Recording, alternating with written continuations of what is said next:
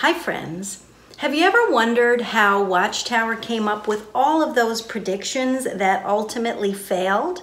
Well, grab the popcorn because we are going on a wild ride.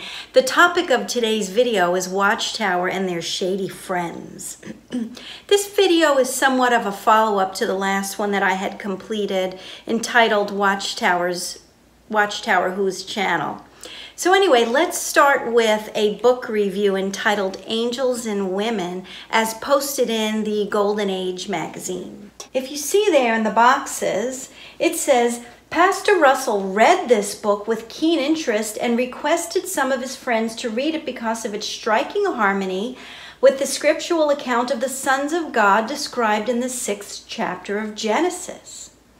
The next box says, we call attention to this book because we believe it will be of interest to Bible students who are familiar with the machinations of the devil and the demons.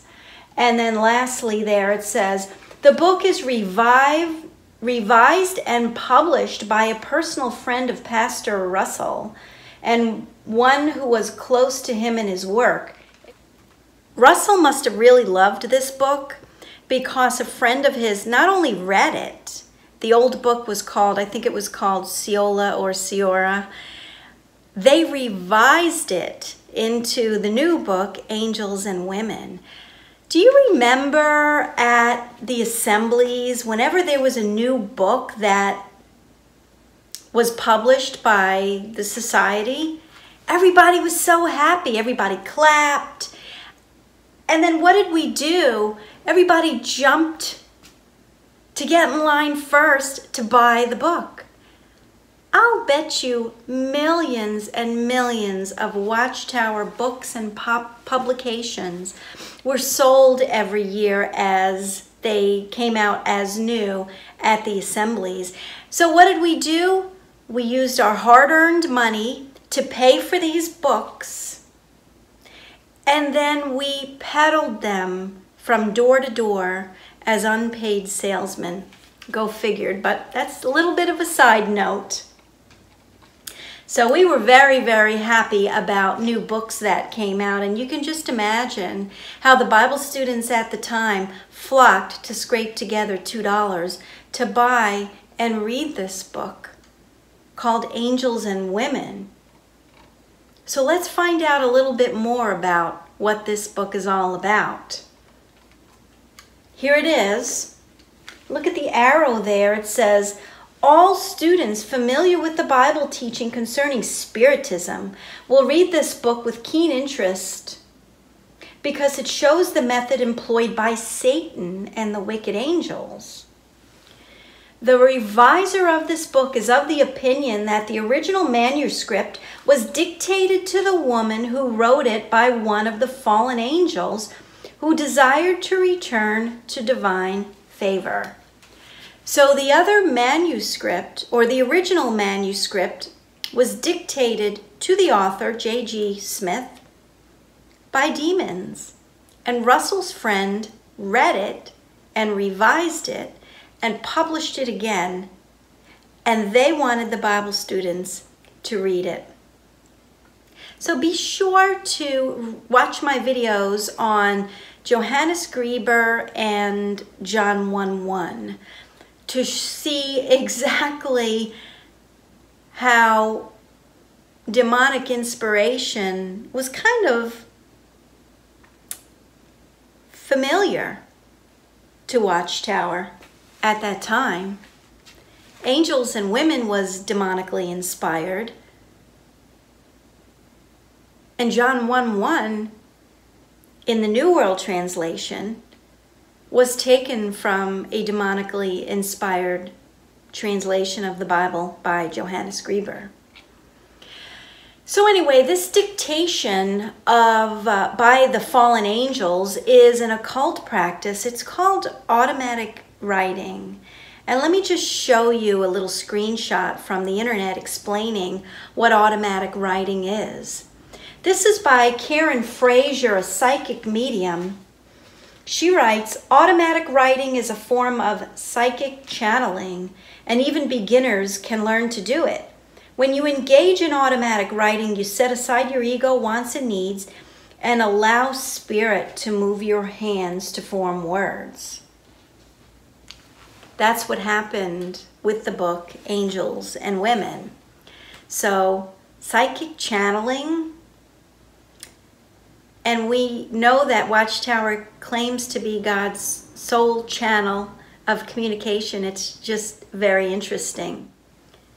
You know, if the Bible students were truly students of the Bible, they would have known what this was, because they would have read this scripture. In James 4, chapter 7, it says, "Submit yourselves, therefore, to God. Resist the devil, and he will flee from you." Why would a true Christian want to read books about the devil or transcribed by fallen angels? Why? Resist him and he'll flee from you. There's no need to know how and why he works the way he does. Instead, Scripture tells us to do this. Philippians 4:8.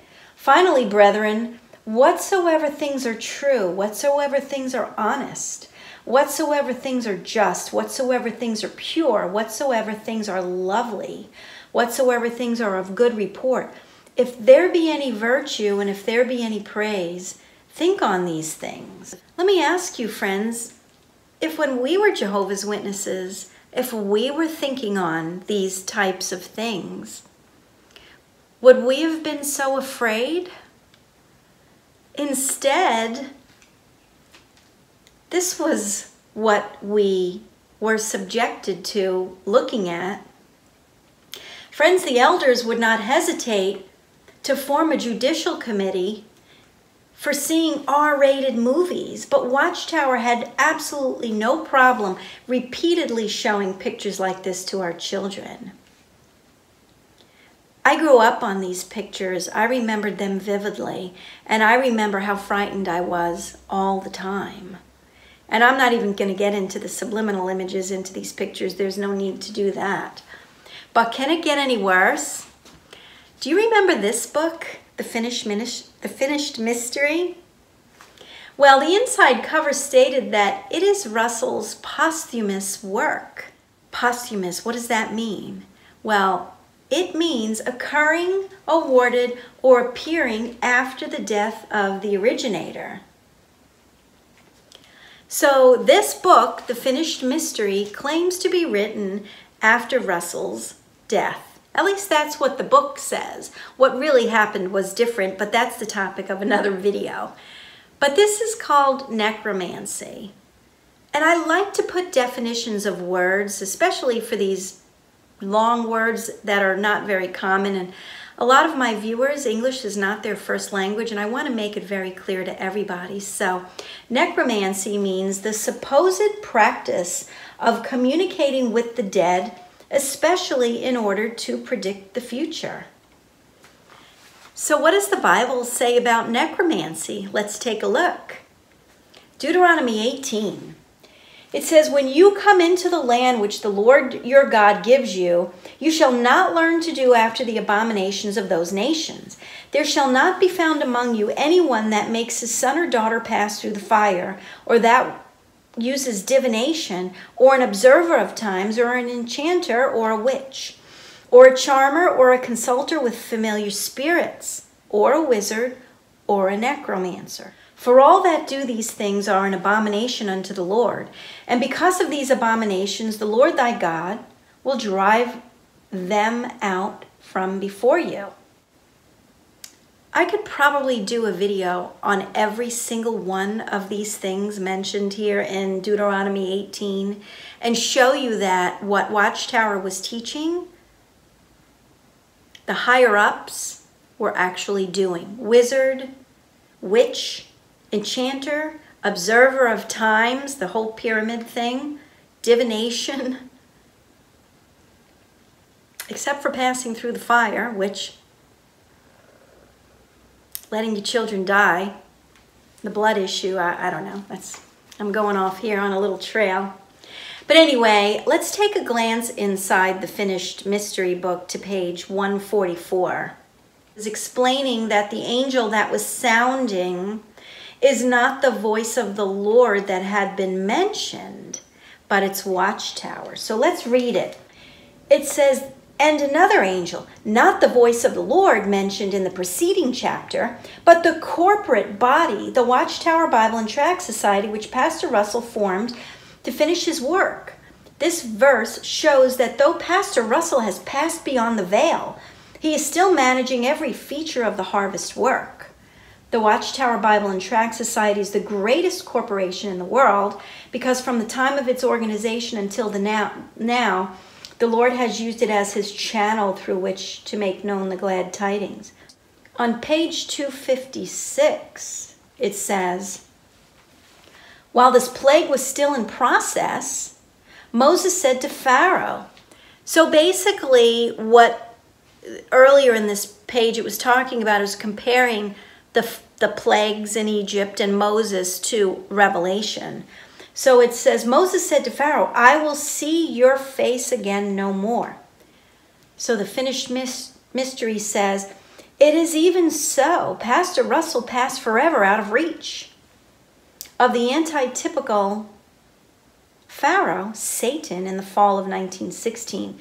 But in steadfast belief that his works do follow him, we hold that he supervises by the Lord's arrangement the work yet to be done. So this book is stating that dead Russell is directing the Lord's angels for bidding, to do bidding on the earth. Well, we know it's not the true God's angels because that's not what Scripture says. Scripture says it's the angels, not dead Pastor Russell. Take a look at this page here. It says, Pastor Russell dead, but speaking again. It says, also in the year 1918, when God destroys the churches wholesale and the church members by millions, it shall be that any that escape shall come to the works of Pastor Russell to learn the meaning of the downfall of Christianity. In that day shall thy mouth be opened to him which is escaped, and thou shalt speak, and be no more dumb, and I shall be a sign unto them, and they shall know that I am the Lord. Pastor Russell's voice has been stilled in death, and his voice is comparatively speaking. Pastor Russell shall be a sign unto them, shall tell them the truth about the divine appointment of the trouble, as they consult his books, scattered to the number of 10 million throughout Christendom. His word shall be a sign of hope unto them, enabling them to see the bright side of the cloud and to look forward with anticipation to the glorious kingdom of God to be established. Then they shall know the Lord. Well, what Lord? It's certainly not, excuse me, it's certainly not the Lord of the Bible. So moving on, the finished mystery, page 126, it says, have you enjoyed this work thus far? Are you convinced it is of the Lord, prepared under his guidance? Have you carefully and prayerfully read the comments on Revelation 7? Then brace yourself for the truth that is evidently God's purpose soon to allow, listen to this, the minds of many of his little ones become an open battleground upon which the fallen angels shall be judged, and the manner in which we meet the text will prove our worthiness of crowns. Well, the crowns have nothing to do with our minds being an open battleground for the fallen angels to be judged. Absolutely nothing at all. Crowns have to do with rewards for true believers in Christ, what they will get. True believers who've put their faith and trust in Jesus Christ will not be judged by their works. They'll be rewarded with crowns, and that's the topic of another video. It's a beautiful thing. Our minds are not going to be a battleground for fallen angels to be judged at all. That's just, I don't even know what to say about that. This says the base of the brain is seized as in a vice. Interpretations of Scripture, ingenious but misleading beyond description, are projected into the mind as water might be projected through a hose. So the finished mystery tells us how the fallen angels communicates to their followers. They basically take over the brain and misinterpret Scripture beyond description. Is that not what happened in Watchtower? Scripture was so misinterpreted to us. It left us fearful, guilty, and confused. And that was by design.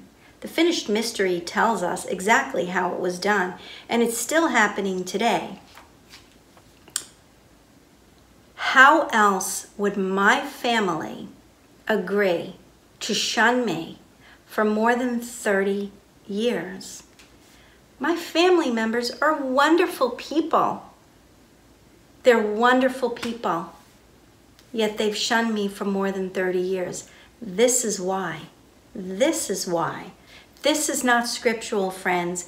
This is not scriptural behavior at all. You see, this is what happened to Johannes Grieber when he was interpreting John chapter 1, verse 1. Take a look at that video. His mind was taken over and Scripture was misinterpreted beyond belief. The links are in the description box. So friends, do you know why Watchtower has so many failed predictions? Because they were misguided by demons. Demons think that they're in control. They think that they can steer world events to bring in their leader at the end of the world. But they're not in control. God's in control. Let's take a look at Scripture. Psalms 2 says, "Why do the heathen rage and the people imagine a vain thing?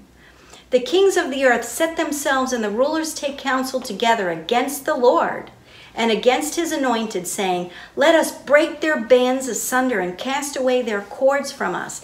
He that sitteth in the heavens shall laugh. The Lord shall have them in derision." Guys, I love this scripture because God's in control.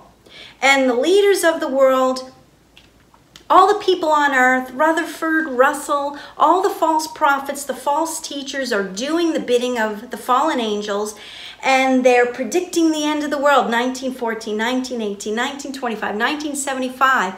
And their minions, Rutherford, Russell, Franz, Knorr, all of these guys are like, this is it. It's the end of the world. Prepare yourself. They don't want the Lord to be in control when they say, let us break their bands asunder and cast away their cords from us. They don't want truth. They don't want to follow Jesus Christ. But what does the Lord say? Yeah, okay, go ahead, make that prediction. You make that prediction. You believe that prediction. But I'm going to sit on my throne and I'm going to laugh and I'm going to hold you in derision because you're going to look like a fool because I'm in charge. The Lord is in charge. Jesus is in charge. Jesus, the Lord, tells when everything is going to come to fruition according to his plan. I want to add a little bit of comedy to this, okay? Take a look at this 1984 Watchtower. It says on the bottom in the footnote, regarding his misguided statements as to what we could expect in 1925, he once confessed to us at Bethel, "I made an ass of myself." Of course, that was Rutherford speaking because that's what this whole article is about. He sure did, didn't he? So I want to give you some guidance from Scripture, okay? Because we're going to replace these Watchtower lies with truth. So let's take a look. John 17 says, and now this is, of course, Jesus praying. Jesus knows he's about to be crucified. Not only was crucifixion a horrendous death, but Jesus also knew that it was the will of the Father to put the sins of the world on Jesus. So if crucifixion was not enough, he bore the sins of the world in the spirit world. I can't imagine what that was all about. But let's take a look what Jesus prayed for right before his crucifixion. Verse 13, and now come I to thee, as he's praying, Lord, and these things I speak in the world, that they might have joy fulfilled in themselves, meaning his disciples, his followers. I have given them your word, the Bible, and the world has hated them because they are not of the world, even as I am not of the world. I pray not that you take them out of the world, but that you should keep them from the evil. They are not of the world, even as I am not of the world. Sanctify them through your truth. Your word is truth. Scripture is truth. We can understand Scripture. Scripture, the Bible, is all we need. But let's take a look and continue on. John 10:28, Jesus says, and I give unto them eternal life, and they shall never perish, neither shall any man pluck them out of my hand. So the followers of Jesus do not need to fear the fallen angels, do not need to fear the devil. As Jehovah's Witnesses, all we heard about is how powerful the devil is. Well, you know what? If you're a follower of Jesus Christ, you're in the palm of his hand. Nothing can pluck us out of his hand. Can we die in this life? We'll die. But listen, there's a battle for souls going on in the spirit world. Our souls are safe if we know Christ as our Savior. 2 Thessalonians 3:3 says, but the Lord is faithful, who shall establish you and keep you from evil. The Lord will keep us from evil. We don't need to fear evil. John 17:14, I have written to you, fathers, because you have known him that is from the beginning. I have written to you, young men, because you are strong, and the word of God abides in you, and you have overcome the wicked one. Listen, friends, I want to tell you something. My testimony, years ago, see, I was out of the organization for, 15 years or so. I was shunned for 15 years, and I didn't really believe in God. I was kind of agnostic. I had turned my back on God. So I really couldn't follow him, right? I thought I was selling my soul to the devil by getting out of the Jehovah's Witnesses. So after 15 years, I wondered, why am my family not speaking to me? What's the driving force behind this religion? And I started to do research, and I immediately saw, that I was not serving God as a Jehovah's Witness. But I did research 17 hours a day for 3 months. And I ended up in a very dark place because I was researching all of this stuff, but it didn't make sense to me. And I was in my bed shaking with fear, shaking, shivering. Oh my gosh, I've defined evil. Now I know what I was seeing as, or who I was serving as a Jehovah's Witness. But then a thought came to me, who is God? And I ran outside under the stars, and I fell on my face, and I cried out to a holy God, who are you? Who are you, God? You have to exist because I know evil exists. And I cried out to him. I don't know how long I was out there crying out to God, but I did, and he was faithful. And in that moment, I believe a scripture was fulfilled in me. Awake, O you sleeper, and rise from the dead, and let Christ's light shine on you. From that moment, God took my fear away. He removed it from me, removed it completely, and gave me the peace of Christ that transcends all understanding. And then from that moment on, 15 years ago, I asked for untainted truth. He set me on a journey of reading the Bible through every year, studying scripture voraciously, so that I could expose Watchtower's lies to the people that I love. my fellow Jehovah's Witness friends and family, because you don't have to be afraid anymore. You don't have to be confused, because there's hope and there's truth and there's love and there's saving grace in Jesus Christ. So, well, thankfully that's all I have to you, because I'm a little choked up. So friends, open up your hearts to truth. Let go of the Watchtower lies today. Cry out to Jesus as your Savior, because He'll save you.